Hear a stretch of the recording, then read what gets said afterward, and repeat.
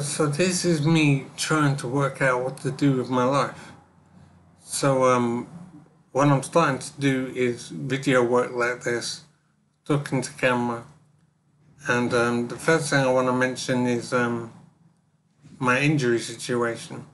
So I've had a brain injury, which affects my memory, in that I basically don't have a memory anymore, and I've forgotten my past stuff, and I can't form new memories either. So I'm living very much in the moment, and it is very strange, and I'm trying to work it out, and I'm hoping to make some progress. And so what I'm doing now is recording what's on my mind, and so that I can understand where I am, because I keep forgetting everything.